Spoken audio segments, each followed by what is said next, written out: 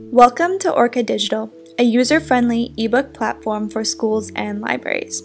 In this video, we'll walk you through the process of setting up an account and populating your library with ebooks. We will be using the Orca Digital online platform. Before you get started, you'll need two things: an email address and the access code for your school or library subscription.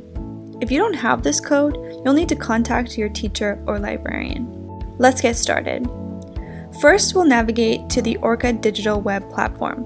You'll find it at digital.orcabook.com. Before signing in, you will already have access to a rotating set of Orca titles as part of our demo subscription. On the left-hand side, you'll find the account controls. Enter the email address you would like to use for your account and click Send Login Code.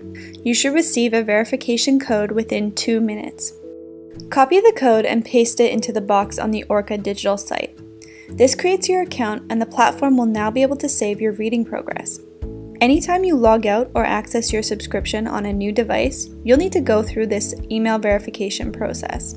Now that your account is set up, let's enter your school or library's access code to populate your account with ebooks. From the drop-down menu, select Enter Access Code. Type or paste the code and click the Enter button. The Orca Digital site will now display all the books in your school or library subscription.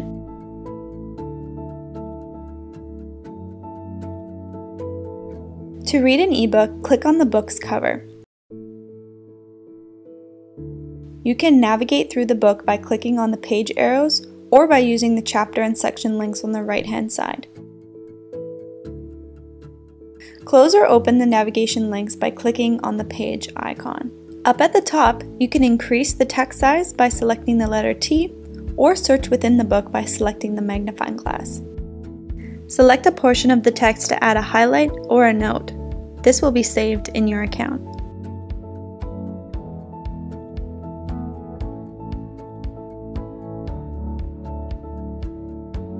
Now you're all set to start using Orca Digital. Happy reading!